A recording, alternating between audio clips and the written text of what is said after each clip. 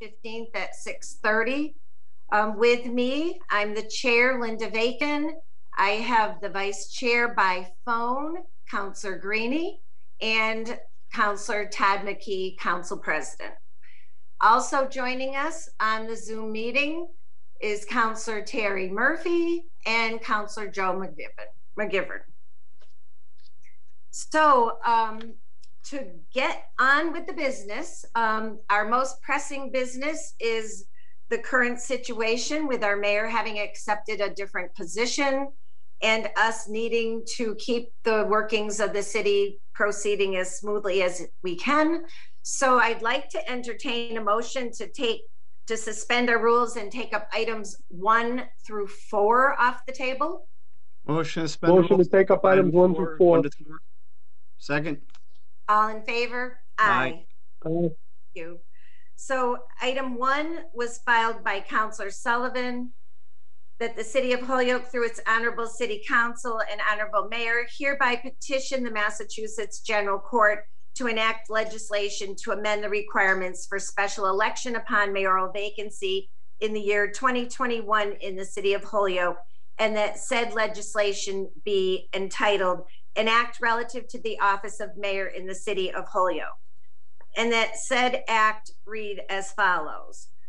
Section 1, notwithstanding any general or special law to the contrary, if a vacancy in the office of mayor of Holyoke occurs at any time in the year 2021, the vacancy shall not be filled by a special municipal election and shall instead be filled according to the provision of Section 28 of Chapter 189 of the Acts of 1992, which states that whenever there shall be a vacancy in the office of mayor, the president of the city council shall act as mayor and possess all the rights and powers of mayor during such vacancy, except that when so acting as mayor, he shall not have the power of appointment or removal unless thereto in any instance authorized by vote of the city council.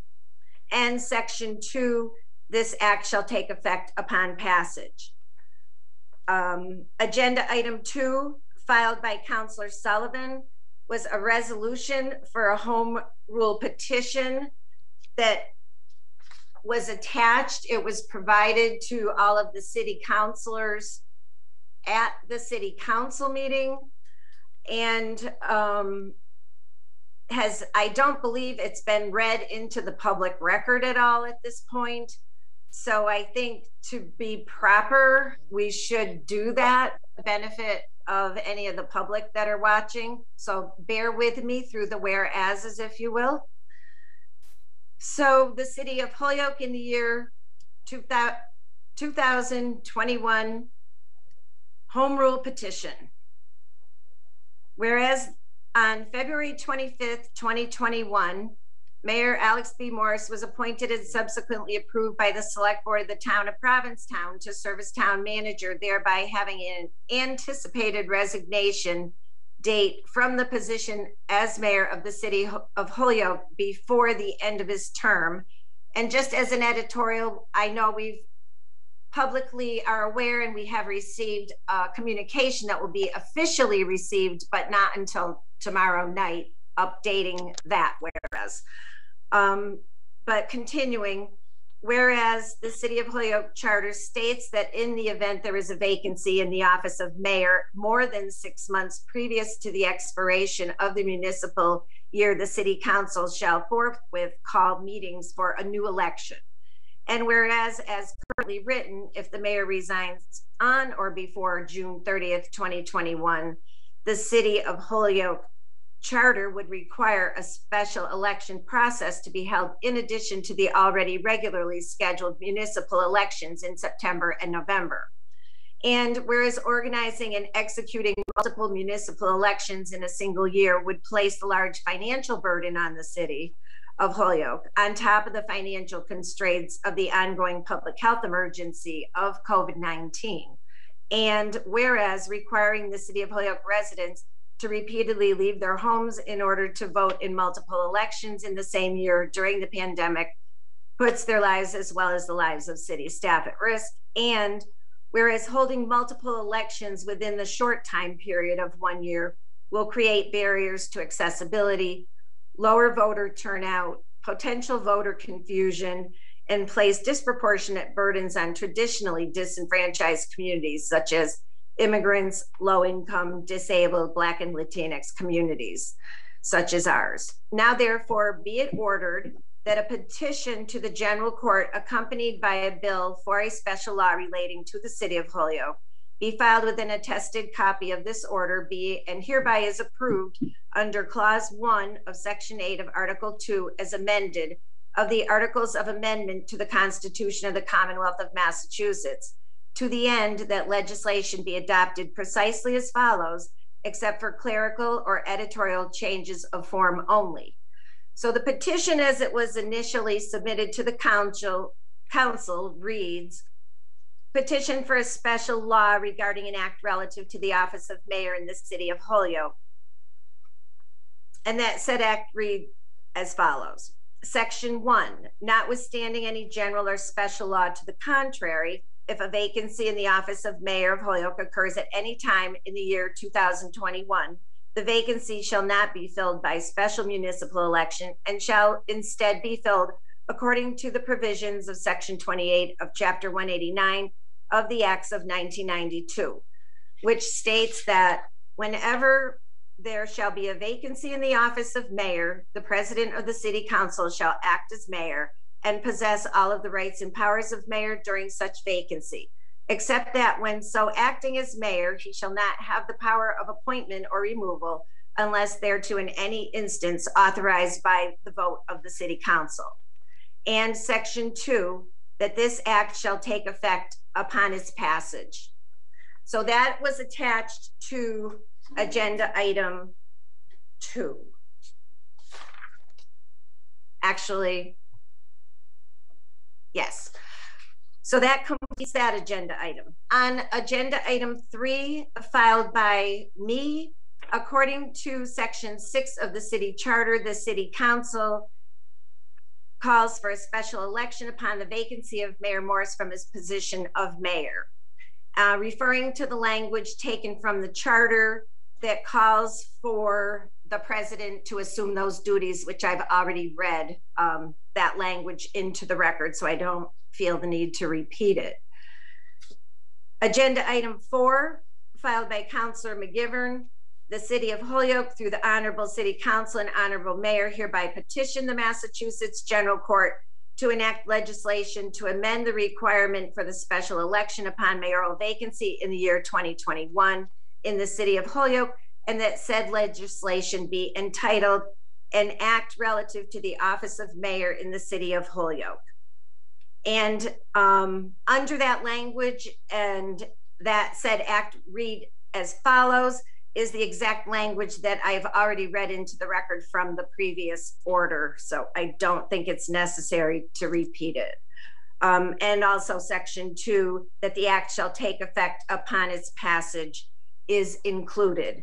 So we now have all of these orders before us, and in City Council, there were some issues raised relative to the orders and relative to the question of whether there were perhaps any other state laws that had been enacted since the last time this occurred in our city, which was a long time ago. And so in an effort to be vigilant and thorough, the City Council referred it to this committee. Subsequent to that, I have coordinated with our city attorney, Crystal Barnes, who, from the feedback I've received from her, and she can clarify because I know she's on the Zoom, if I misinterpreted anything, she is seeing this as a situation where we are looking to have our charter dominate because we are seeking to establish a law for 1 year only in this instance, in this petition. So with that, I will open up the meeting. Oh, I would also like to note that all of you on the Zoom that are on the City Council should have received an updated draft from Attorney Barnes relative to the resolution.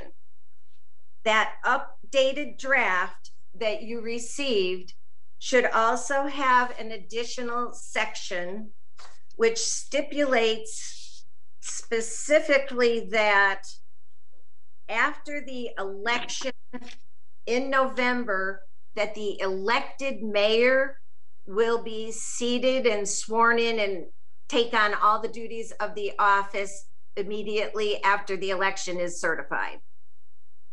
So that is additional language that is before us from our city attorney in response to discussion at the city council meeting, which of course any and all can be amended if there is interest by us in committee or at the city council as a whole. So now that we have everything in the record, and Crystal Barnes, Attorney Barnes, if she's indicating that anything is missing, we'll suspend rules to make sure that the record is complete. But at the moment, I'd like to open up the discussion to members of the committee and counselors present. I have a question, Madam Chair. Yes, Councilor. Yeah, thank you. With regards to the resolution, I know there's two different ones. If the acting mayor takes the seat, do they have to give up their city council seat? I know there were two different versions. One was a Lawrence review and one was a Boston review, in the sense of having to step down, or was that finalized? Yeah. Or yes, hang on a minute, because I do have that language in front of me also. Let me just find that. Hang on, I have it on my phone. Okay, you are correct. In terms of,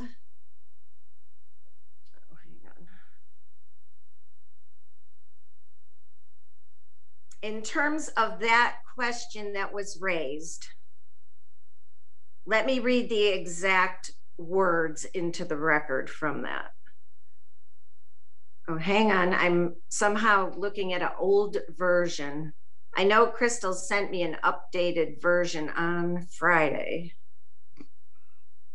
Can we suspend the rules and let Crystal read section 3 into the record, please? Motion to suspend the rules to allow the legal to speak. Yes, for some Second. reason. Thank you. All in favor? Aye. Aye. So the new version that I sent to all of you does have a sentence, because I created a draft for what I believe your notes were from the last meeting. And so I did put in that the acting mayor shall be entitled to simultaneously continue his city council duties, and assuming that it was going to be Councilor McGee as Ward 7 councilor and city council president until such time a new mayor is elected. I also have Lawrence's act pulled up, and it does say what they ended up doing was shifting their president into the seat, and then the vice president assumed duties of the president. And then at the time that their new mayor was elected, they then shifted everybody back. So the vice president went back to vice president, the president went back to their seat. So in their instance, they didn't have the president also sit as mayor. They shifted everybody up and then back down. Oh, okay. So thank you. I have found that sentence in the draft. I was thinking initially it was a section 3, but you just amended section 1. Okay, so we still have 2 sections within the revised draft from Attorney Barnes, with section 2 still stipulating that the act shall take effect upon its passage.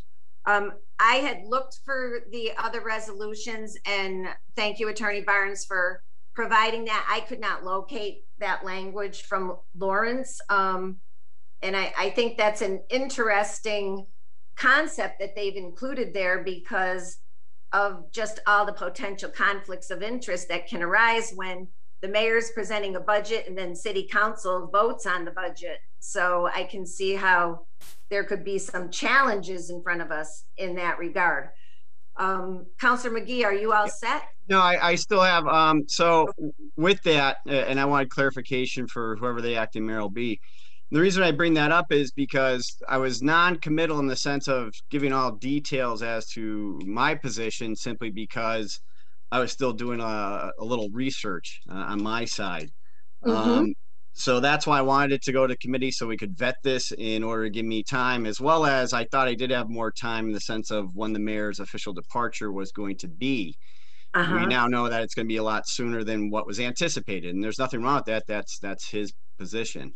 Mm-hmm. With that, although there's no readily apparent conflict of interest for me stepping in as the acting mayor, there could be a potential risk of a conflict of interest down the road. Also, it is my belief that this shouldn't be a part-time job, that a mayor who steps in should be there every day working full-time due to the issues that we are seeing. For me, because of that and the potential risk that could be there, I'm not to find a way to vote for another member to act as the acting mayor because of the issues that I just raised. So with that, I will be asking for tomorrow night. And that's why I wanted this meeting before anything happened where there was a transition. Then if I had to step away, that's not fair to the city, in my view. So that's why I'm going to ask if we can, whatever we come up for language, I'd ask that my name be removed from it simply because of the potential conflict down the road that, once again, that I was doing my due diligence on. So if we just say person who has been appointed by the council as acting mayor, whatever you guys want as the full body, I just want to be full disclosure, transparent, and upfront with everyone on this Zoom meeting. Okay, so just to be clear, I'm understanding that because we're outside of the purview of the charter at this point anyway. So I'm understanding that you would be declining to extend that language of the charter to this period of and point in time starting March. Correct. I did reach out to legal. I did speak with Crystal today as to what language could be put in to this order, because it's a special request to the state legislature. It's a one-time deal, kind of like Lawrence and Boston. Everyone's doing a little different. Here, having done my due diligence, I was told by Crystal that it's something that we could put in if that's the wish of the body. So that's why I want to update everyone as I got the information and it developed. Okay, so I would also like to recognize that Councillor Sullivan has joined us, Councillor Bartley, Councillor Tallman, and Councillor Lisi. And Leahy. Councillor Leahy's here. I'm here as well. I'm sorry. I have limited screen view, Councillor Leahy, so I couldn't see you on my screen. Welcome. Okay, so is there any other member of the committee or the city council that wishes to be heard? Councillor McGivern. Thank you, Councillor Bacon. And just first, I'd just like to suggest the 4 items be merged as one. I think it's the goal is between tonight and tomorrow night to come out with one consensus as to how we wish to see government in Holyoke take place over the next 7 to 8 months. Each of the orders are similar. Even Councillor Bacon's is essentially what we're doing is moving what we're required to do is have a special election, but we're moving it beyond the 6 months to November at the same time as the regularly scheduled election for the purpose of saving anywhere from $80,000 to $100,000. I think the goal tomorrow night is we need to come up with a consensus so that we have the golden opportunity to do this, of how we want to see our government look for the 8 months after Mayor Morse resigns. We have a golden opportunity because the state legislature and governor has already or is in the works of allowing Boston and Lawrence to do just that. So I think we can work within what we believe as a body, would work for the city of Holyoke. I think the charter speaks for itself, but right now I think we have the opportunity to amend that for 1 year. And I think it's incumbent upon us to do just that.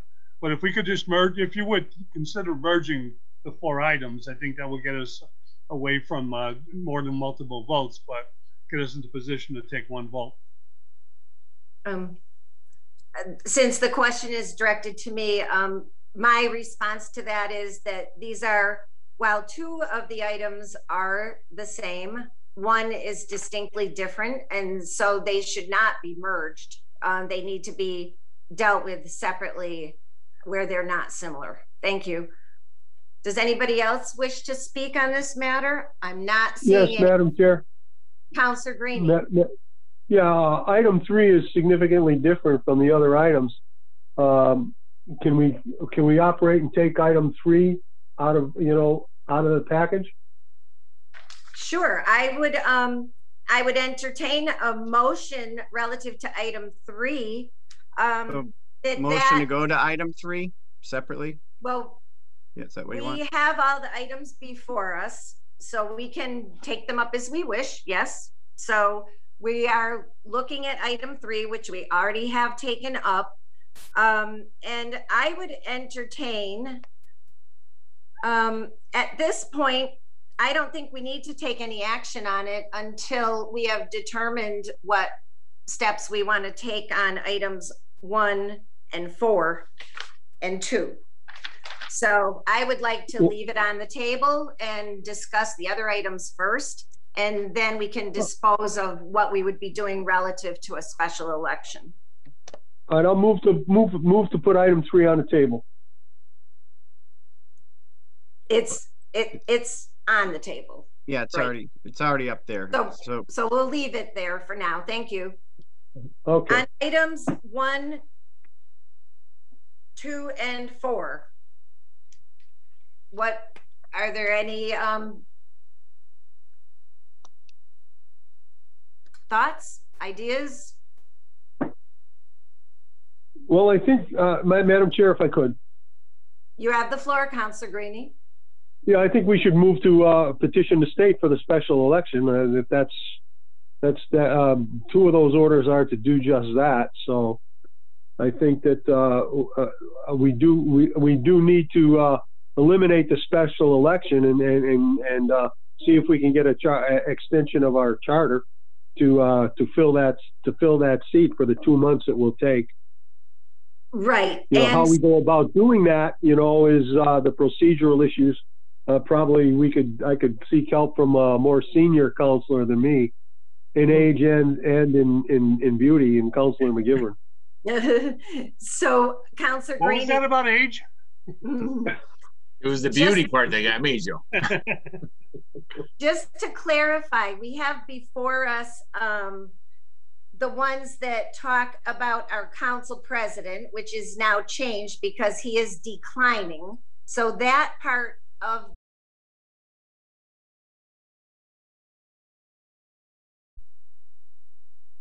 any other language that you're proposing at this time, or you're deferring to others on the committee?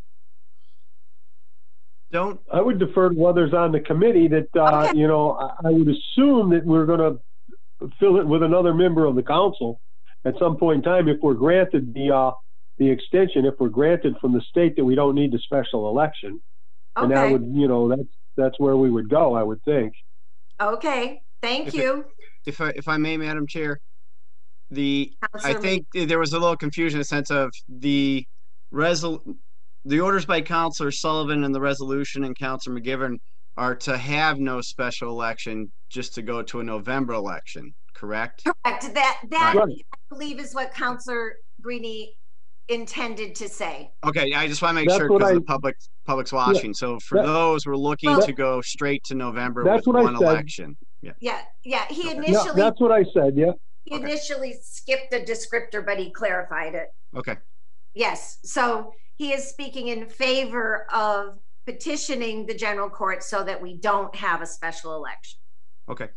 So now we're actually in discussion relative to what the language would be, since the proposed language in both instances, well, in all instances, is no longer able to be put forth in the structure that it's in, because you are declining this role.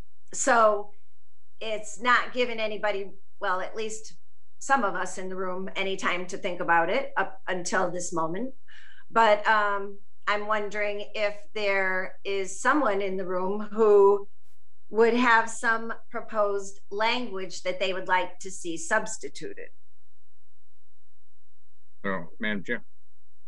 Councilor Murphy. Yeah, just in the part where we were putting it in, the acting mayor shall be entitled to simultaneously continue his city council duties as Ward 7 councilor and city council president until such time as a new mayor is elected.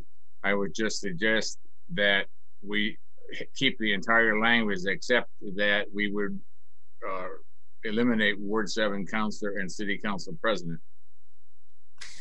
Since if we're allowed to do it, it would be another councilor, and then that would just say that they're allowed to continue their council duties.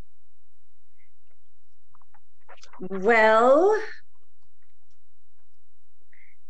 except that the language referred to in the resolution refers to the charter, which only refers to the president. So I understand what you're trying to accomplish by just eliminating that qualifying sentence, but that does not accomplish what I believe you are proposing. In order to accomplish that, we would have to have entirely new language that would depart from the charter and rather set up a situation where the city council would be electing an acting mayor. We have no language before us to accomplish that at this time. But that is my understanding of what you are putting forth to accomplish, if I'm understanding you correctly. Yep. Yep. Okay. So I'm not seeing any hands from members of the committee or members of the council. Councilor Leahy, are you looking to speak at all? And I'm not seeing it.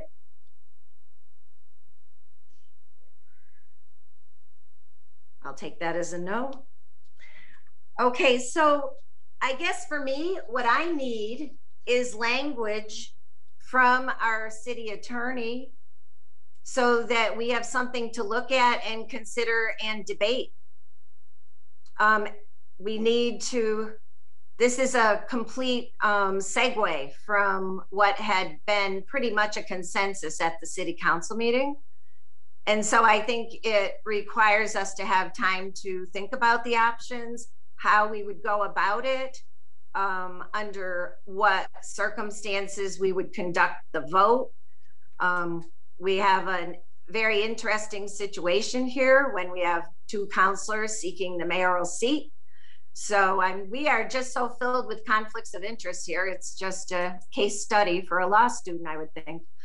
So for myself, I'd like to entertain a motion to table this, get some legal language from our city attorney, and I'm willing to reconvene a meeting rapidly, given the timeline that is short, but I'm not personally willing to act on anything with a 3-minute notice of a draft change of this sort.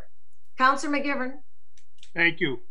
And I appreciate that, Councilor Bacon. The only surprise tonight is Councilor McGee was unable to fulfill the role as acting mayor. The rest of the language can be amended within the petition, and the rest of the language is what we put it into committee to talk about and to come up with the final language.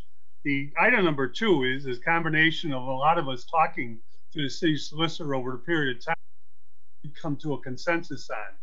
That's not having a special election to save money. I said it earlier, we're not avoiding a special election.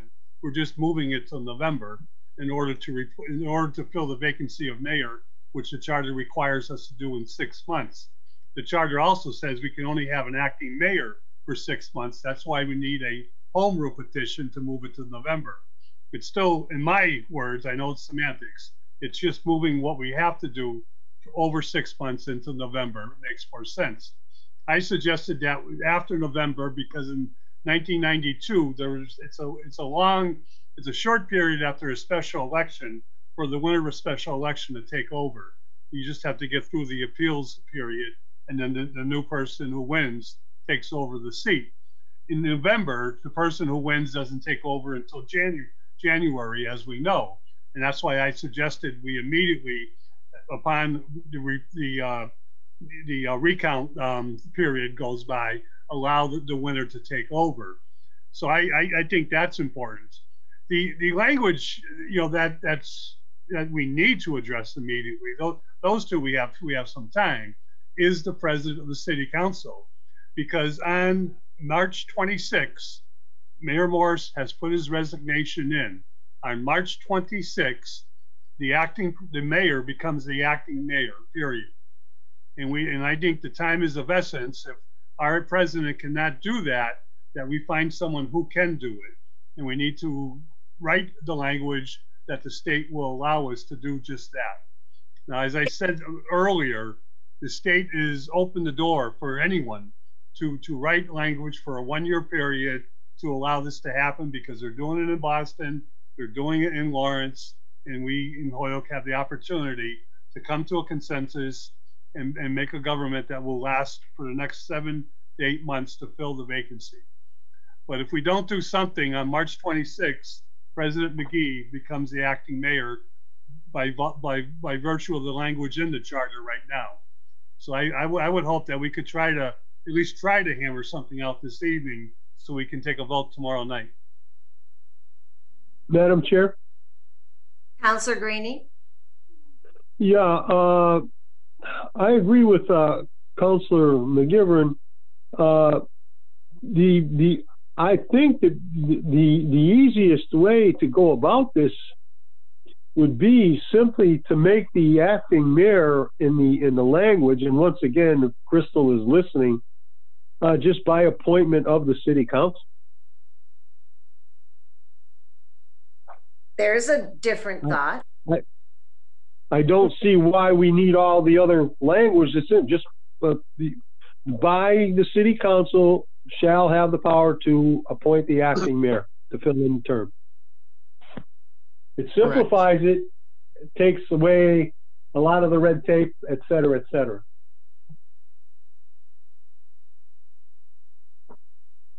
So I just want to make sure that I'm hearing your suggestion, that you're suggesting that in place of,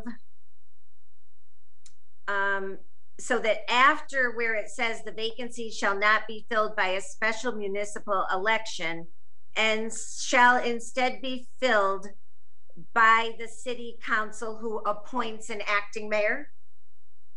Exactly. Okay.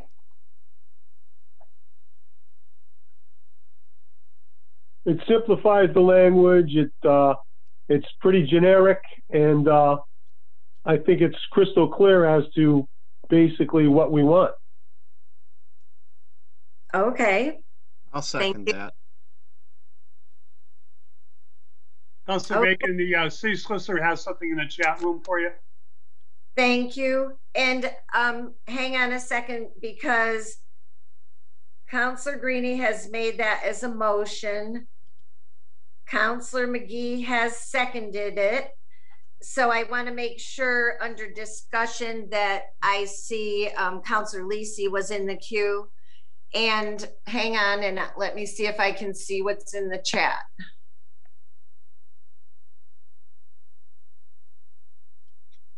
Oh, so in the chat is that our city attorney has a red line rough draft, if you want to screen share it. So is the red line rough draft, Attorney Barnes, relative to Councilor Greenie's motion?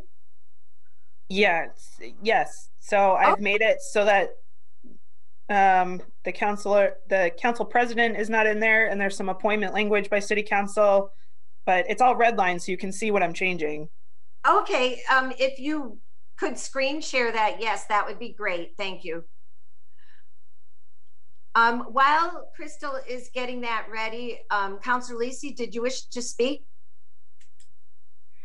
Yeah, thank you. I just think that we should also be clear in terms of the appointing powers, like what pool we would draw from exactly, if it would be a council member or someone from the general public. I mean, I think that needs to be specified or at least clarified in some way. Okay, So can everybody see the red line version okay? Crystal, could you just go through it so that people who maybe can't see it could know what's in it, particularly Councilor Greenie? Sure. So I've deleted most of section 1. So right now it states, notwithstanding any general or special law to the contrary, if a vacancy in the office of mayor of Holyoke occurs at any time of the city council of a fellow city council member, a majority vote of the body shall be required for confirmation. And then the acting mayor, as appointed by the city council, shall be entitled to simultaneously continue his or her city council duties. I deleted too much. This will say as councilor until such time a new mayor is elected, and then leaving in the last part that the mayoral candidate elected in the regular scheduled 2021 municipal election will be immediately seated once the votes are certified. So Okay. Yeah, I don't know if there's that clarifies. more. I don't know if we want to expand on the process. I think we need this to be very precise as to how it's going to work, because we are asking the state to do something very interesting here, because our charter is relatively clear, and now we're diverting so far away from the charter. But in speaking with the elections division, she basically stated that whatever we want to ask for, just ask for all in one foul swoop. That's basically how Lawrence and Boston did it. They were very specific about any procedure they wanted to do. So, Madam Chair, if I may. Are you all set, Councilor Lisi? Councilor Greenie? Yeah, that clarifies what I wanted. I intended it to be a city councilor that would fulfill that seat. That's basically what I said. Okay. The only thing that I wavered away from was the president of the city council, just to make it generic and make it a city councilor, not open it up to the general public. That's not what my intention was at all. Okay, thank you for clarifying that. All right, is everybody else set with what this contains at this point? The comment that I would make is that whoever is appointed to the acting mayor is going to be potentially in the position of having conflicts of interest between the mayoral role, particularly relative to the budget, where the mayor presents the budget, and the city council role, where the only ability is to cut the budget. So I guess in that situation, and Attorney Barnes, if you want to jump in on this, you can. Would we need to go issue by issue, and the person would simply have to abstain in the face of a conflict? If we include that they stay in their council role? I think Councilor McGivern might be able to speak to some of this, since this was a situation that happened prior to, I think, 1992. We've sort of had a discussion a little bit about what precedent looked like. I think personally, it's difficult to have somebody sit in a council seat as well as acting mayor. But if you want it to happen, I think we need to be clear about how that's going to happen. So if we feel that they should have to abstain from things that would be financially beneficial to them in making votes, that's something to put in there. But it could get very overwhelming to think of all the potential scenarios. And I think that would be on that person to make sure that they're following conflict of interest laws and maybe getting opinions on that as they go along. Mm-hmm. Well, speaking for myself, I'm very warm to the language of this city that that kept the mayor's role separate from the council role. That to me seems a lot cleaner for the temporary period of time. But did I miss somebody's hand that was up? Peter Tallman. Councilor Tallman? And Yeah. Councilor Lucy. Yes, thank you, Chair. I'm very comfortable with the way the language is written now. I think the main thing is that we have to discuss tonight is getting this together so we feel comfortable with not having the election in June, and also so in November that, as Councilor McGivern stated, after the election is certified in November, that the mayor that is elected would start right away. And I'm also feel good about the person that, as you said, whoever is the acting mayor should be separate from the council, that wouldn't have the role of sitting on the council and being acting mayor also. I feel that definitely would be a conflict, especially when it comes to the budget and other things having to do with city ordinances and financial issues. So I think I feel comfortable about the council appointing a city councilor. But I think that person that would be appointed acting mayor should be a person that is separate, gives up his or her position on the city council. Thank you. Madam Thank Chair? you. Is that Councilor Greenie? Yes. Is there language in the charter that addresses that issue? So, I mean, because in the charter it says that the president of the city council is going to be the acting mayor. Is there any language in the charter that says that he can't sit on the council too, or can he sit on the council? I thought that the charter was explicit in that he could also maintain his role on the city council.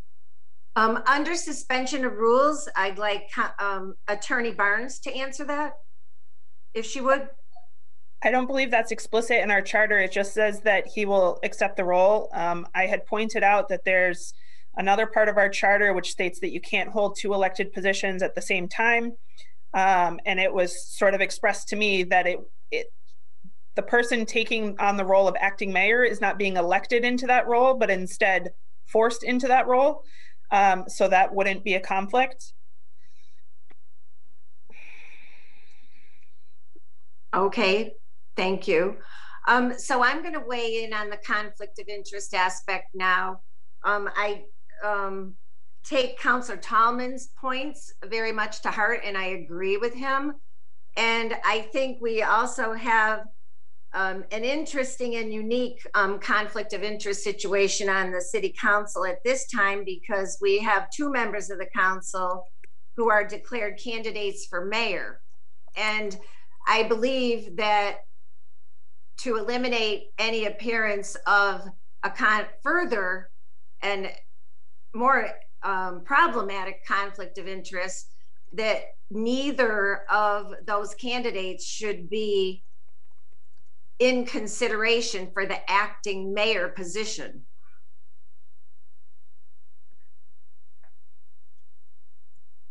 Can we take down the screen share, please? Thank you. Madam Chair? Councilor Greenie. Yeah, that makes sense too. That makes sense to me. But once again, you know, our choices are limited at this point, you know. But yeah. I think you're right. I think you're right. Okay, so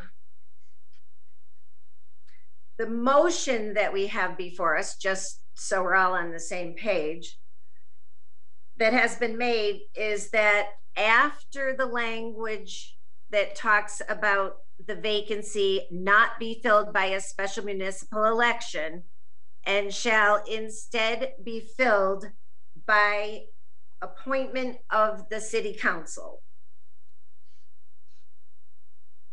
is the amendment that is currently on the floor in committee. Is there anybody who wishes to speak on that amendment? Well, I think, yes, Madam Chair. I think that the amendment was also included to make the appointment from a sitting member of the city council, but okay, I don't know if that's a good idea now or not. Okay, filled by the city council by a member of the city council. Okay. So we have that amendment offered to us. that is saying that the city council would appoint the acting mayor from the city council. So now we have, and this is not in the form of a motion, it's in the form of a suggested recommendation from a fellow councilor, that we would eliminate the language that the acting mayor would continue to sit as a councilor voting as a city councilor. We don't have that as an amendment before, so under further discussion, Councilor McGivern. Thank you. I understand the conflict of interest concern, and it is something that we're going to have to deal with regardless of how we handle this. I speak from what happened in 1992. We did have to file a budget at the same time, and we did have to get the majority of the city council to agree to a budget, and that's exactly what will happen regardless of what we do tomorrow night, this evening.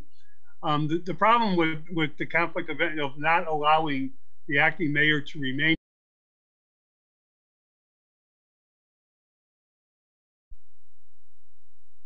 fill a seat and be their voice.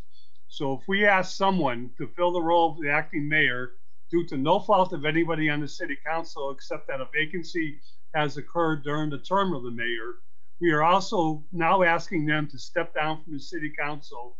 We are actually asking the people who they represent to go without their voice for 7 or 8 months. And I don't think that's right. I think the voters have put each of us in here for their reasons, whether it's a ward councilor or whether it's a large councilor. And I think we need to be able to be a voice on the city council for the remainder of the year.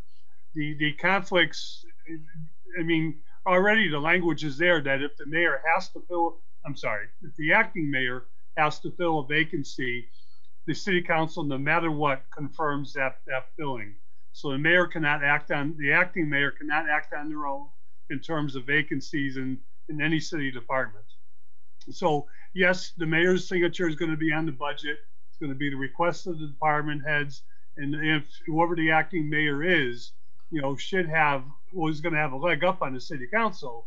But at the same time, I don't think we should take their voice away as a city councilor because people voted them into the city council, not into the acting mayor position. It's unfortunate it works this way, but that's my opinion, that you have to deal with the conflict, but at the same time, keep the voice of the voters in their seats. Right. Thank Madam you. Chair? That's why we're having the discussion. We don't even have a motion yet. Thank you. Madam Chair? Councilor Greenie. I agree completely with Councilor McGivern. The voters of Holyoke have put people in this position to represent them, and I think that should stand. And if a conflict of interest does occur in the future, then it would be on the onus of the acting mayor to recuse himself or herself from that situation. Okay, so Attorney Barnes, that is how you amended the language in your most recent draft, correct? Yes, it was. Thank you. Councilor Murphy. Yeah, if I can, I don't want to, I know Councilor Tallman and Councilor Lisi had their hands up before I did, so I will defer to them. I just want to give you a historical perspective about Councilor. Well, you haven't had an opportunity to speak yet, so. Okay, all right, so let me just, I agree with Councilor McGivern. Let me just say though, I got to get Councilor McGivern's history book because it was 1991, Joe. I want you to get the right year down. And I was, it was a fiscal budget in 1992. Yeah, but it was 1991. I know. And I want to tell you, I served on the council at that point. I ran against Councilor McGivern in the mayoral primary that year. We had no problem. At least I don't think we had a problem. I think he went in, he served as the acting mayor. He presented his budget. He was part of the process. He was part of the review. Obviously, he more than likely, I'm not sure he voted for any cuts, and I know I proposed a lot of them. I didn't win a lot of them, so I'm assuming he didn't. But I agree also what he said that he was still in a position to serve as a councilor at large for those constituents. Now, obviously, as mayor, acting mayor, you're serving everybody anyway. But I do think keeping that councilor as part of the council also makes sense in terms of providing the service that they might need. And again, I served with Councilor McGivern 30 years ago when I was much younger. And I honestly do not think in that experience that there was any significant issue in terms of conflict of interest. I think, you know, it was the honor of Councilor McGivern as acting mayor, and the city council worked with him in that capacity and in his capacity as council president. So I would encourage the council to allow whoever it is to continue to serve on the council.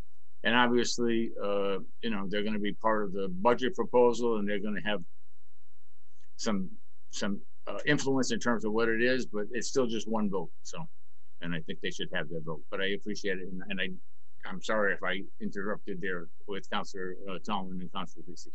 Oh, not at all. So Jeffrey, oh, never mind. I remember how I can check the order. I've not been real accustomed to having to worry about the order of hands raised. So looking at my screen, I think it was Councilor Lisi who's next, and then Councilor Tallman.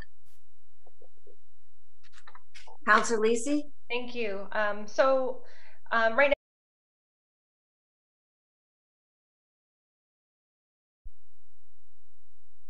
now, the acting mayor and the councilor that's selected as acting mayor is going to be able to retain their council title and duties.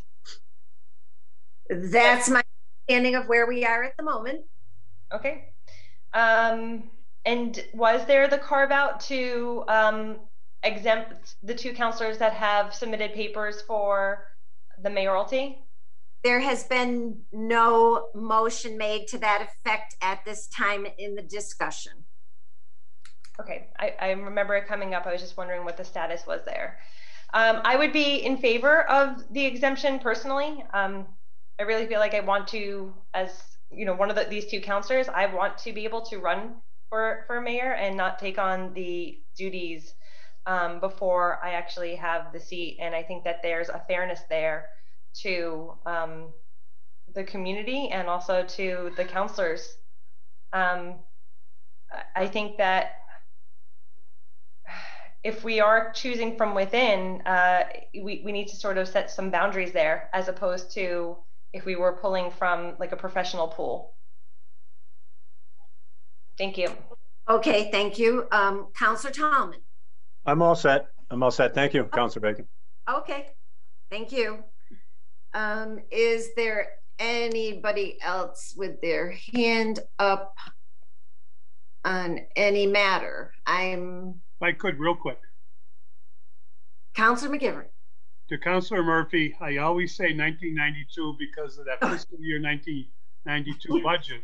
But I'll remind you, there were no cuts proposed because when it got to the city council, there was a $5 million deficit back then that saw a third of every department cut in half, the council on aging closing, and it was a disaster.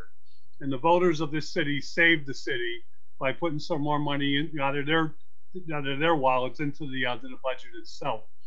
I just wanted to say, you know, one thing real clear.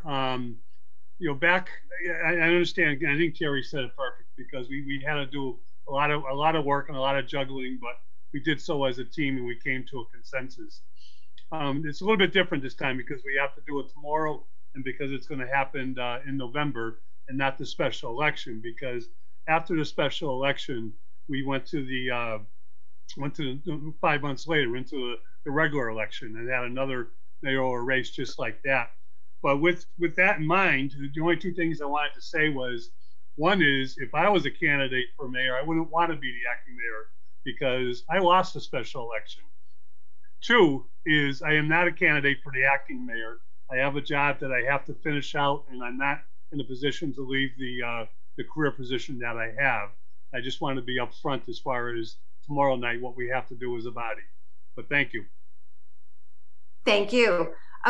Attorney Barnes, is your hand up because you wanted to address us on a point?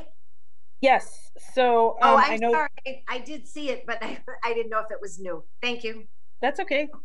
There's two options floating right now. I just want to bring the attention that if we don't allow them to continue to sit in their council position, you would then also need to appoint someone to fill that council position to get to the end of the fiscal year, or to the end of the municipal year as well. Okay, thank you. And I would note that I don't have a motion on that right now. Thank you for clarifying that, or reminding us that it would then create another temporary vacancy. Okay. Well, Madam Chair, I can make a motion that we allow the city council who is appointed to sit as acting mayor remain in their position as a city councilor. Second. All in favor? Aye. Aye. Aye. And that is what the draft language currently states, correct, Attorney Barnes? Yes. Okay, thank you. So we're accepting that amendment to the resolution. And we've approved that there will be an appointment of the city council. So the remaining question is relative to whether the candidates could be chosen or not. Well, I guess if a candidate is chosen, they can decline or not. I mean, we have one that doesn't want, has indicated they don't want it. We have another one who has been silent, and we have a past one who has declined it. It's not apparently a very popular job.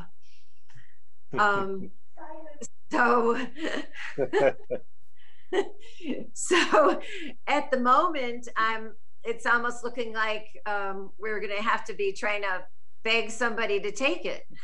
So on that matter, I guess. Well, Madam Chair, I can make another motion. If we have to, we can make it official that the two candidates running for mayor would be excluded from the pool. Is second. So there's a motion before us relative to the candidates not being eligible to be the acting mayor. Is there any discussion on that? Wow, this is the quietest I have ever seen this group of people, I must say. I'm going to put this in a diary somewhere. So, Councilor Lisi, you're on mute. Thank you. I just wonder, and I'm just wondering out loud here, because it seems that the pool of candidates that were from a professional like management role to take on the role of mayor, like somebody who would be qualified as a city manager to step in, because we are, I mean, to Councilor McGee's point, we need somebody with a particular skill set who could fill in on a full-time basis. And you're bringing up the notion that there may be multiple conflicts, and you know, I think it's worth at least thinking for a moment whether or not we want to hire somebody that has like city manager experience. Oh boy. So I guess I would like to speak to that. Part of the urgency that we're having, and part of the problem, as I understood our council president to explain, was the fact that we have such a short window of time. And if we're going to go through a vetting process and a screening process, et cetera, I mean, I think we need to look at the pool of people who serve now and know the city, especially we're going into budget time in a minute. So I think personally, we're going to have to keep it within the house of the city council. But I'm not sure if we want to restrict it or not, but the motion, I guess, is seconded for discussion. So if anybody wishes to comment further, that takes our pool to 9. If I'm counting right. So I'm open to any other comments or discussion. I'm sorry, I had to use, you know what, but I missed your discussion with, so what are you down to 9 on? So Councilor Murphy, there has been a motion made and seconded that current candidates for mayor that sit on the city council would not be eligible to be voted as acting mayor. So that motion is before us. And in this committee, of course, 2 is a majority, FYI, not that you didn't know that. And so that's what we're talking about, whether that's a good idea, a bad idea, etc. But just to fill Councilor Murphy in on the other point that was raised there was we're starting to narrow the pool significantly. And so I raised the question as to whether we should be seeking somebody that has professional like city manager experience to fill in the role, because there's just fewer and fewer candidates to draw from, and it is a demanding position. It deserves a level of expertise, and we're sort of very limited on the candidates that we would be able to draw from internally. So Councilor Murphy, to that point, that is why you heard the number 9. Okay. So there would be 9 remaining on the council, and I wouldn't presume that there's no one willing to serve. And so I think if there's nobody else who wishes to be heard on— Madam Chair, motion, one more time, please. Councilor Greenie. We've just had a mayor who resigned, who walked into the mayor's office with 0 experience and did the job. There are sitting members of the city council that can do the job. Believe me, there are. I have confidence in most of the people that would be in the pool. Thank you very much. Thank you, Councilor Greenie. I concur. Councilor McGivern. I concur too, and I just think for 2 reasons. But one, most important, is tomorrow night's vote's important. But tomorrow night we have to get this language to the state so that the legislature and the governor will hopefully agree with us. And until they sign it, until they adopt it themselves, we're still in that same position where March 26th is coming quick. So I think, to take it out of the arena of an elected official may raise some eyebrows down in Boston. I think we have to keep it with elected officials. I agree. Okay, so on the motion before us that the 2 candidates would be excluded from consideration as the acting mayor, all in favor? Aye. Aye. Any opposed? Aye. So 2 to 1, that amendment to the resolution passes. And so is there any other matter before us on the 4 agenda items that anybody would like to speak to? Councilor Sullivan. So I like the way this is proceeding, but I just would like to raise one question for whoever wants to answer it. What if another city council member now becomes appointed as the acting mayor, and then after that decides to run, having used that now as their platform? Well, wouldn't that be interesting? I just wanted to, make sure we dot the I's and cross the T's here, So are you You must seeking— have watched Alfred Hitchcock as a kid. No, it was more like The Outer Limits, but that's all right. Well, it's within the realm of the committee, as Councilor McGee had publicly stated at the time when he thought he'd have more time or whatever affected the change in his thinking, that he would not seek to be elected mayor. That was a voluntary disclosure on his part. So, I mean, you could leave it voluntary. I guess you could stipulate it, but on the other hand, I don't know how reasonable that is either. I mean, people have the right to do or not do. We've made this decision based on what we know, but I'm open to whatever the committee wants to do. I don't have a strong personal feeling in that regard, one way or the other. But if anybody on the committee wishes to speak to it, I mean, I don't know how deep into the weeds we have to get, but. Madam Chair, I'd like to move the question, and let's just do what we've done, okay? Okay, so as it stands right now, we're making it an appointment of the council, that it won't include the 2 declared candidates, and that the person who is elected in November will be seated as soon as the election is certified, finalized, sworn in, and will begin the duties as mayor almost immediately, being the practical effect of it.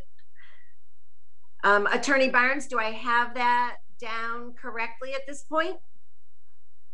Yes, so I added a sentence at the end of the first paragraph. Says no member of the city council running for mayor in the regularly scheduled municipal election shall be an eligible appointee of the city council for acting mayor. Okay. Does everybody that is present on the city council at this Zoom meeting feel comfortable that they understand the language, or do you want to see it on a screen share? Councillor Sullivan. You're muted. Yeah, sorry, I just forgot to take my hand out. Yep. Oh, okay. Councillor Tallman. Yes, could Crystal read that once more time about the member that she just read? Yeah. Would you like it screen shared too, so you can see it? Yeah, great. Yeah, that'd be important to see that. Yeah. Okay. Attorney Barnes, if you could screen share that and just read it for people who might be having a hard time seeing it. Sure. Thank you. So it's this last sentence here. So it says no member of the city council running for mayor in the regularly scheduled municipal election shall be an eligible appointee of the city council for acting mayor. Okay. Okay. Okay. So Attorney Barnes, do you have any concerns with any of this language that's before us? Should the city council adopt it and send it to the state? Do you think we're clean and clear to accomplish our goal? So I think it's up to the state and what they're going to do. They're also going to propose changes. I think the sentence that was just added might be a point of contention. I think it was brought up already that, you know, what if somebody decides to run afterwards? And I don't know if it's, I mean, it's up to the vote of the body. So if they don't want to appoint somebody that's already running, then I think that would be extinguished all on its own. Okay. That's my only sentence that I'm thinking is going to be an issue. I can't think of it off the top of my head, but there are rules about interfering with people's ability to run for office. And I don't know if that's going to be thought of that way. Okay. Well, all right. Well, that's a fair point. So I guess we would have to be prepared to meet in a special session or something if there is some feedback that would require immediate answer from the council, right? Correct. Well, and we're putting the cart before the horse because this council hasn't even reviewed this and acted on it, although I think we have a majority with us tonight. I still think we should be prepared for that extra night. So I don't know if that's something to schedule in an instance that we just want it there. And if we don't use it, great. But I envision there to be edits to come back from the state. They've done it on some of our other things as well. So. Okay. Well, thank you for that advice so we can be proactive. Okay. Councilor Tallman. Yes, to Crystal through the chair. Crystal, on this event, I mean, getting this through, I think the important thing is to get this to the state in a timely manner. Hopefully you can send it out tomorrow after we discuss the finality of it. But what if something happens, we don't get it back from the state in time, they make some edits, and March 26th comes along and the council president can't serve? Who actually would be serving as the acting mayor for the short period of time that we would get the directive from the state? We actually don't have that laid out in our charter, which is sort of an unfortunate situation. I don't know the answer to that question. I haven't had a chance to discuss with the elections division what that looks like. I don't see any order of succession listed in MGL either. So we're sort of silent all throughout how that would look. If I may, if it's a short period of time, Councilor Tomlin, I don't foresee the issues that I've been working on. But if the longer period of time, that's where it raised the concern that I brought up tonight. Right. So the hope is to get it done by the 26th, but if not, I don't see an issue just for a short period of time. Okay, thank you. Thank you. Councilor Bartley. Yeah, thank you. I was wondering if you wanted to, if the committee wanted to consider putting a language relative to making an affirmative statement, something to the effect if you had a negative on there, right? That the person can't run for mayor, but maybe you could have an affirmative on there that the person could run for another municipal office. So I don't know if the committee wants to consider that. I'm just putting it out for a suggestion. The second statement is, because I had to walk away for a personal matter, did we discuss, Madam Chair, the matter of 4359A, the state law? I just want to make sure that hasn't been forgotten. And then third of all, I guess I've got to get a clear legal discussion, because our charter says what it says, right? Our charter says that the city council president shall assume the role. So I guess I need to get just a clear understanding. Maybe this is already discussed while I was away, and I apologize for that, Madam Chair, if that's the case, and I'll just watch the tape and just tell me that's the case. But if we had a clear discussion about what our charter says relative to the council president. I mean, here we have a situation where and Todd, I'm not speaking as if you're not here. I just want to use just generic terms, okay? So here we have a situation where we have a council president, and the council president says, I don't want to do that, and this is America. You can do what you want, in my opinion. So do we have to have the council president resign? I don't know if we discussed that. Do we have to have the council president resign? Then the city council appoint a new council president who would then serve as acting mayor. Now, I don't know if that was discussed tonight either, but I would want to have that. I would want to have that laid out before us so we can understand. So the three, just to summarize, Madam Chair, I like this committee to consider possibly an affirmative statement that somebody from this body, should they assume the acting. So you see, you have the negative in there. So somebody could. Councilor Bartley, if I may. Yeah. That did not get amended. There was no motion made to exclude the acting mayor from running for mayor. Just to clarify. Okay. So I saw that language in there. So that didn't pass. Okay. So but maybe it'll come on. We're just a recommending body and committee. So maybe that'll come up tomorrow. I'm just throwing out there for a suggestion. Really. Right. So to clarify, the language that is in there at the moment is that the two declared candidates for mayor can't be appointed as acting mayor.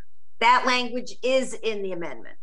Yeah, I copy. And so okay. And so what's not in there, and I'm sorry if I just got too many things going on at the same time. I apologize for that. So there was a recommendation that the person who serves as acting mayor shall not be a candidate for the November election. I thought discussion. It did. Yes. Oh, okay. I mean, I for one would agree with that, but that's me. But if we're not gonna, if that language comes up again, then perhaps we could consider an affirmative statement, as I suggested. Okay, blah blah. I just said it. Okay. Then the second one is I don't know if we had a clear discussion about that state law that I just, section 59, whatever it is. And that's a general law that talks about succession, and I don't know. I don't know if that law is supersedes the city charter, and so I'm wondering. I mean, so I think that discussion needs to take place at some point, or otherwise we're going to hear from the House and Senate Council on it. So we should at least have some understanding or some legal opinion on it for sure. And then the, whatever the hell I said for the third, I just my train of thought, but I actually had a good third suggestion. Oh yeah, sorry about that. The third suggestion, Madam Chair, and I'm sorry for not monopolizing, I apologize. The third suggestion, just in summary, was a discussion of, because we have a charter and the charter says what it says, you know, about the council president stepping up. Well, in this case, the council president declined. So we should maybe get a legal opinion on whether the council president, if he's going to decline, and if that's our only path, then the council president should maybe has to resign, and then we have to appoint a new council president. So those are my 3 points, just for consideration. Thank you. Thank you, Councilor Bartley. So under suspension of rules, Attorney Barnes, can you review for us that state law? I believe I had looked it up and it calls for the city council to appoint the acting mayor, if I remember what I read correctly. Can you? Sure.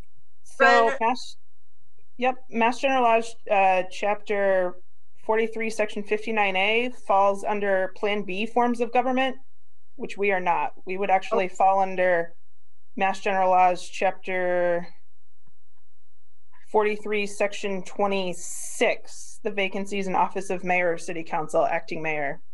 Okay. And does that say anything that contradicts what we've done so far tonight? It doesn't. It has the president of city council shall succeed to said office for unexpired term. And that's if the vacancy occurs in the last 6 months of the term. Mm-hmm. But it has been relayed to me that our charter is what is going to dictate our procedure here. Okay. So my question relative to our charter is, we're outside of the 6 month window. So what effect does that have? So that's where our special election would come into play, which is why we're trying to petition the state to allow us to do a separate procedure, which Correct. Is why I understand that part, but let me clarify.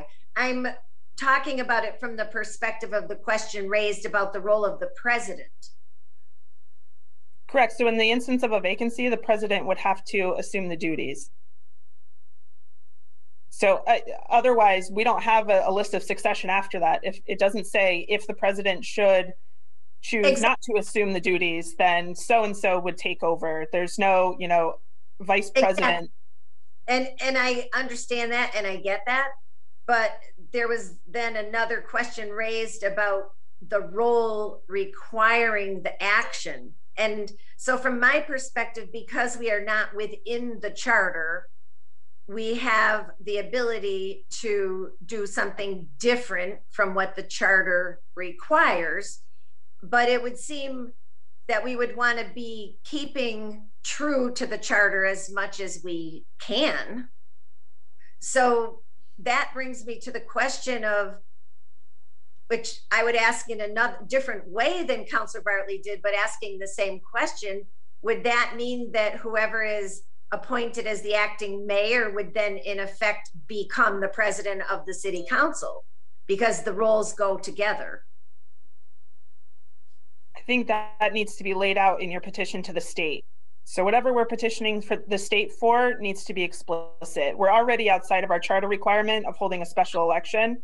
Right. So whatever we're asking them to do needs to lay out whatever it is you're asking them to do. I don't want to start creating assumptions, because now you're saying, now the acting mayor would become city council president. That's not it at all. You don't want to go in reverse just because it sort of might make sense. We need to ask the state for exactly what we want. We're already outside of our charter. Let's ask them for those specific edits. Okay. Madam Chair. Councilor Murphy, and then Councilor Greenie. Yeah, I think what we're asking for would resolve a lot of these. If the state legislature agrees to this petition, we pretty much take care of everything. I think Councilor McGee gets the state council president. because we've asked for permission for a different process to have an acting mayor. If they don't go along with it, and obviously Councilman McGee said he could stay in for a while. If they don't go along with it, then we may in fact have to do something. But I think, and based on, again, the Boston election, and I think it was Lawrence, I can't believe that our senator and our state rep can't make sure that we get this adopted and passed through so that we can move on and go from there. Okay. Is there, thank you, Councilor Murphy. You're welcome. Councilor Graney. Yep, just to reiterate what Councilor Murphy just said, I agree with that. We're just asking the state for a waiver, and the waiver is the language that we put in it to just allow us to appoint, you know, an acting mayor. Now, they could agree with it, they could change the language, they could do, but let's just put it in paper, let's send it to them, see what they say, and then we can act on it, okay? Thank you. Okay, so at this point, Councilor Tallman. Yeah, thank you, Chairman Bateman. My other concern is, as Crystal stated earlier about the two candidates running for mayor, that maybe we should strike that, and that, you know, when we get this back, that, you know, the council is going to appoint a council member, and we all know that, I mean, I guess we have a right to vote for anyone, but that those two will be excluded from getting a vote. That's just my thought, because she said that could be difficult with the state with that phrase in there. So I mean, just a thought. If I'll make a motion to remove that section because of what legal advised. I'll second it. Any further discussion?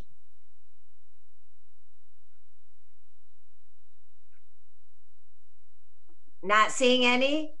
All in favor of the motion to remove the language that says a candidate for mayor may not be considered in the acting mayor position for the council appointment. All in favor? Aye. Aye. Aye. Aye. I think we have a 3 yes vote. So now we have a resolution that says the city council will appoint an acting mayor. This person who is appointed as the acting mayor will remain a city councilor, and that upon election in November, the person to be elected mayor will be seated and sworn in as soon as practical following certification of the vote. Are we all on the same page, Attorney Barnes? Yes, and I have comments in my draft in case you decide to put things back in so that I don't lose the language. Well, I predict, although we have a quorum here for the city council, that we will probably have this discussion perhaps tomorrow. Is everybody else set with this language at this time? This is a recommending body. We are recommending a draft to the full council for tomorrow night, which I feel will probably be debated again. Not seeing any, I would entertain a motion to recommend adoption of the resolution as amended tonight to be put in the form and forwarded to the council. Second. All in favor? Aye. Aye. Not hearing any opposed, the vote is 3-0. It will go to council in draft form tomorrow. Thank you all. So now I would like to entertain a motion to take up items 5A, 5B, and number 10 under suspension of rules, please. Second. Motion take up 5A, 5B, and number 10. All in favor? Aye. So item 5A is a petition calling for the resignation of Mayor Alex Morris, as well as calling on the city council to pass a resolution calling for the resignation of Mayor Alex Morris. Item 5B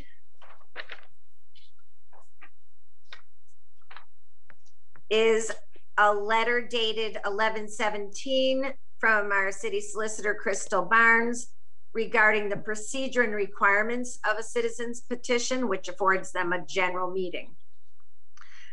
Item 10 is a communication from UMass Amherst of 2/2/21 by the group Saul, Wing, Arnstein, and Lehr, the final investigative report on the Alex Morse matter.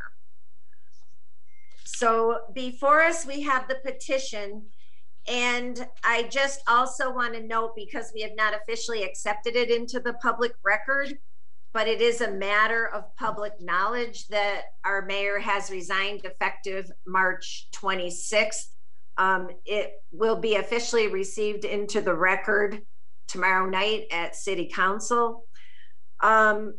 So my question, Jeffrey, if you could check, is there anybody who is here from the public on this matter tonight? There are members of the public here, but nobody has stated they're here for this matter. Okay, so I'm going to ask anybody from the public who's in attendance, if you are here for the matter of the petition for a general meeting by the public, that you make yourselves known so that you can speak. While we're waiting to see if there is anybody here for that purpose, I want to put into the public record that I made an attempt to schedule this meeting for last Thursday. I was unable to confirm my attendance before the date got taken. So the individual who, through our process of holding the general meeting, had agreed to be the facilitator, had surgery in between Thursday and today and is unable to attend tonight.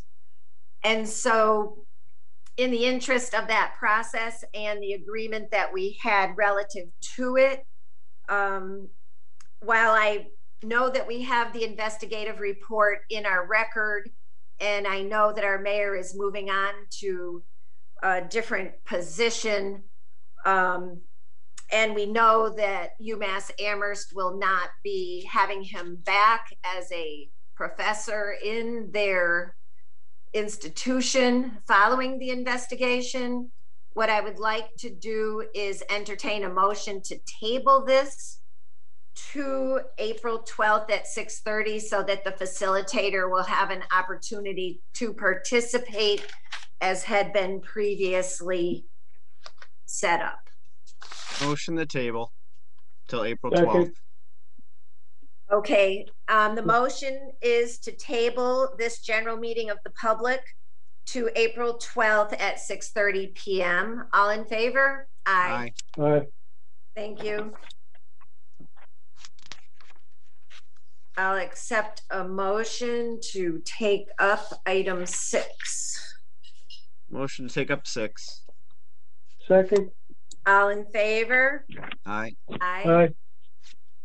Item 6, filed by Councilor Sullivan, ordered that the DPW commissioners and sewer commissioners meet with the council to discuss merger of or elimination of the sewer commission and the sewer deficit. Councilor Sullivan, would you like to update us as to the current events relative to this order? Yep. Thank you, Madam Chair. So I've had an opportunity now. First of all, the reason I filed this order is because we actually have three commissions. Currently, all three are composed of the same 3 members also. We have the Sewer Commission, the Stormwater Separation Commission, and the DPW commissioners.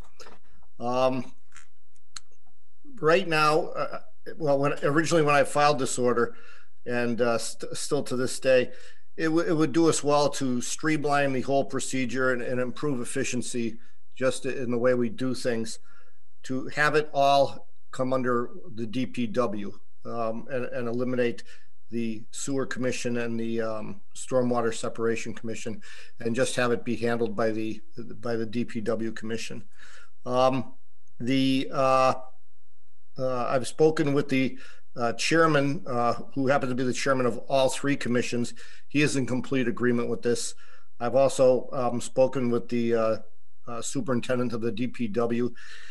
He agrees also that this would, that it's all of the functions on the committee are related and intertwined together already.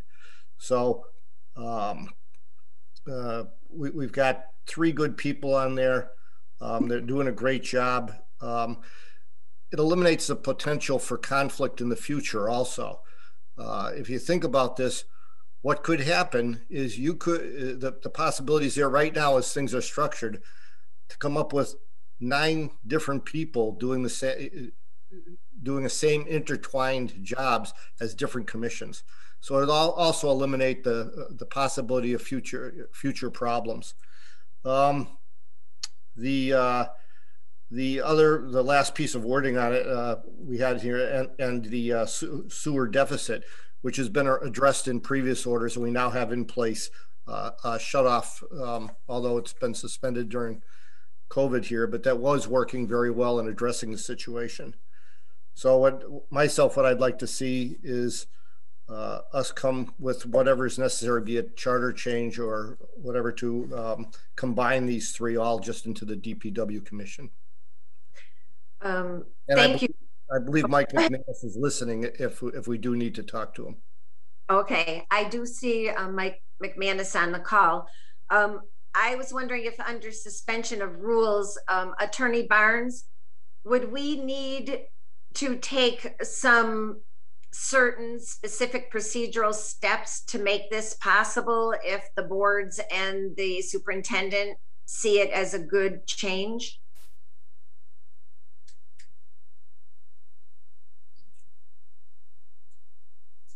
Is Attorney Barnes with us still?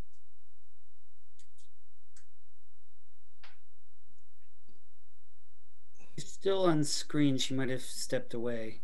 She's muted. Okay. So Jeffrey, if you do notice that she comes back, I would just be interested in understanding if there are some other procedural steps that we have to take to properly amend things to accomplish the merger of the boards. I'm here. Sorry, I was. Oh, no problem. I seem to be talking about things that are pertinent to people exactly when they have to depart for a minute. So if you could just let me know what the refresh my. Thank you. Okay, so the gist of the question is that the DPW boards that are separate now see no purpose that continues to exist to remain separated and wish to be merged into one DPW board. So the question is, are there other procedural steps that we need to go through in a particular way to accomplish that change, rather than simply adopting the order as filed? So I would need to look. I know we did some initial research on this before some other series of events started to happen and our attention got taken away. So I do have quite a bit of research done from, I think, over Christmas time, where we were looking to see into the individual boards if they have any of their own requirements as to dissolving or creating, because those will need to be followed, but I don't have the answer for you right now. So that's something that I'll have to come back to you with.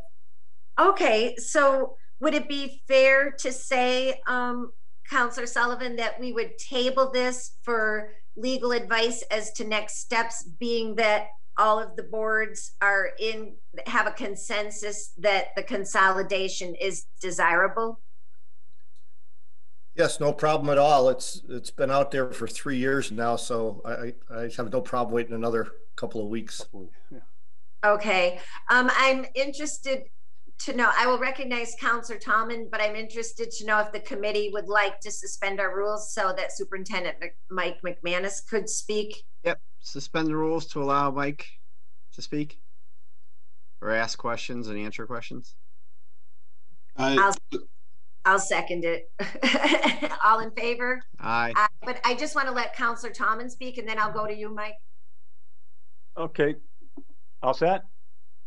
Counselor Tomlin, you have the floor. Okay. Thank you, Sharon. I agree with Michael. I think this is something that's been going on for a number of years. It just makes logical sense to have these commissioners. They're all the same person, to be put on one board. And I talked to the superintendent of the DPW today about this issue, and it does make perfect sense. It makes it a little bit easier than having these same 3 people and potentially having to have 9 different people on 3 different boards. So I agree with Councilor Sullivan. I think this is a great idea. Thank you. Thank you. Mr. McManus, you have the floor. Thank you.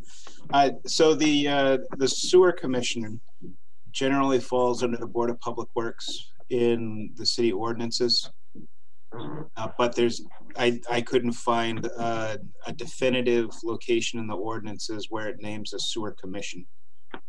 Instead, it says the Board of Public Works shall be responsible for laying of sewer lines, grades, and so on. But it doesn't name them as a sewer commission. Okay. The Stormwater Authority does have its own place in the ordinances, and administration is generally defined in section 3878. And I don't see there's not a lot of cross-reference between the Board of Public Works and the Stormwater Authority. Okay. But as Councilor Sullivan said, it is 3 individuals that occupy the positions in these 3 boards. And there is a lot of overlay between Stormwater Authority and engineering and other DPW functions, and the same with the Sewer Commission and other DPW and engineering functions that DPW performs. So it makes sense to consolidate everything into one single board. Okay, thank you. So as a practical matter, is what is happening, one board is opening the meeting, having the meeting, adjourning, immediately opening the next meeting on the same night? Is that kind of how it's all happening? Yeah, we generally open up all 3 meetings at the same time. Oh, okay. We have an agenda for all 3 boards. The minutes are consolidated for all 3 boards. Okay. Sometimes there will be a stormwater permit where we need to meet for just that one particular issue. So then it's a meeting of the Stormwater Authority. Sometimes we have to hold a meeting for a personnel issue, and then it's just a meeting of the Board of Public Works. Okay, so thank you very much for that. I'm not seeing any other hands or people interested in speaking. If we're all set on it, then I'd entertain a motion to table for legal form to accomplish the consolidation of the boards. Motion the table Motion to in order to table. get legal update. Second. All in favor? Aye. Aye. Aye. Okay, so that passes 3-0, and we will await legal form, and I'm hoping maybe that could come up for the April 12th meeting. Does that sound reasonable, Attorney Barnes? As you all know, we have 2 people in my office, so assuming that nothing crazy comes up, it should be reasonable, but I have no way of knowing, so. Well, and if it isn't, we will understand, but we'll just put it on the agenda as a placeholder so we won't get Certainly. to 2023 and then have to dig it out of the jacket, okay? That's okay. I appreciate your email follow-up with me, so feel free to do the same as that meeting gets closer. Okay, all right, good enough. I'll entertain a motion to take up item 7. Go to item 7. Second. All in favor? Aye. Item 7 is a letter from former city solicitor Paul Payer regarding a legal opinion on city council influence on the awarding of contracts. I'd accept a motion to receive and keep on file. Motion is to receive and keep on file. Second. All in favor? Aye. Aye. I mean, and basically the gist of the letter was that we are not to take actions influencing the awarding of contracts because that is a mayoral function, just as a brief summary. Can I have a motion to take up item 8? Go to item 8. Second. All in favor? Aye. Item Aye. 8 is a letter from Acting City Solicitor Crystal Barnes dated 10/6/20, legal opinion on charter change procedures. I'd entertain a motion to accept and keep on file for future reference. Motion to receive and keep on file. Second. All in favor? Aye. Aye. Okay, motion to take up item 9A and B together. Motion to suspend the rules, take up 9A and B as a package. Second. All in favor? Aye. So item 9A was filed by me and Council Bartley, ordered that a city council rule be added that city council committees assigned in the prior term remain in effect for re-elected councilors and the president-elect assign until the president-elect assigns new committees.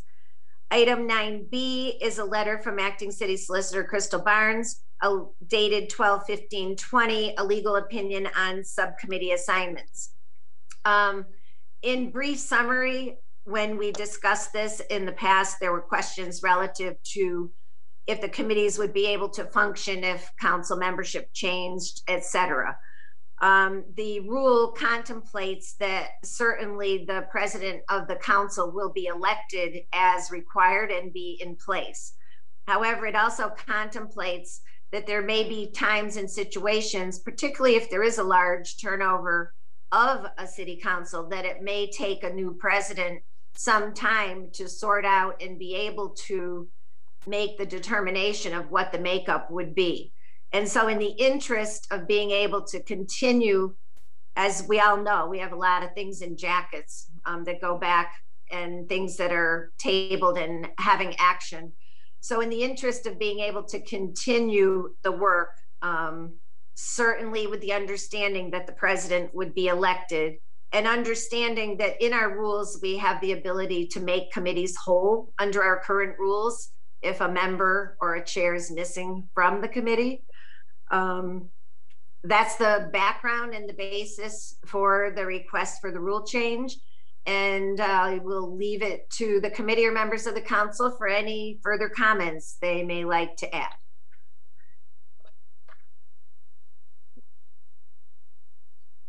Not seeing any, not hearing any. I'd entertain a motion to adopt the rule. Second. I'll make that motion to adopt the rule. Second. All in favor? Aye. Aye.